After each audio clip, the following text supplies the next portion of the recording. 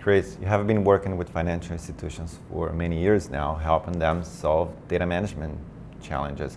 Tell me what are the latest challenges that they have? So the pressures are the same, which is integrating data across the organization to gain customer 360 views, or integrating data across the organization to satisfy regulatory demands. The fundamentals that are really simple is that when they're aggregating information, when they're trying to gain these single views across that data from these distinct silos, they need to be able to govern that data and maintain the security of the upstream systems. That's really, really important. There's been a lot of high-level breaches in the news, security risks, breaches, all that kind of good stuff, or bad stuff, should I say, which is highlighted at a data integration level as the governance needs to be better. But that's something that we're really good at. We already have really, really solid governance features within MarkLogic.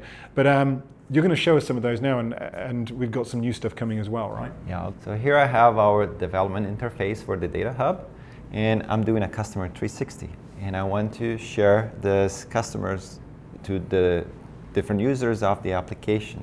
So I have this entity here, which is the customer, and I define the attributes, and there are 3 pieces of information that I think are important and shouldn't be exposed to every user in the financial institution.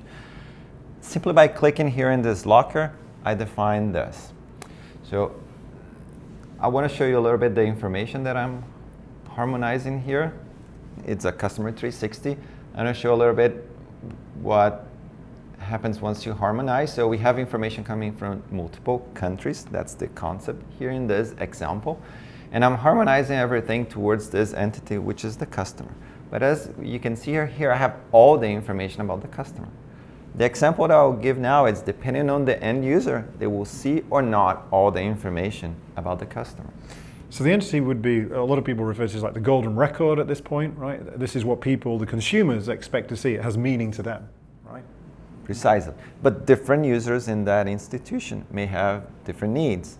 So a manager, that's my example here, I'm running a query as a manager, who is doing customer onboarding and need to ensure that all the information is there. Knowing your customer, many regulation around this, should see all the information. So here, as a response from the query, I get the entire entity. I get all information about the customer. But imagine a clerk that is just doing simpler work that is not required to see, for instance, a social security number for US customers or even the customer name. So when I run the same query, I receive only the pieces of information that are required for this user to perform the task. And this is enforced at the core of the database, and we have been doing this for many years. Showed here how simple it is now to set it up as part of your curation and harmonization process. So this is a great example of how MarkLogic's mature features make data integration simple. But this is just a touch of what we are capable of doing.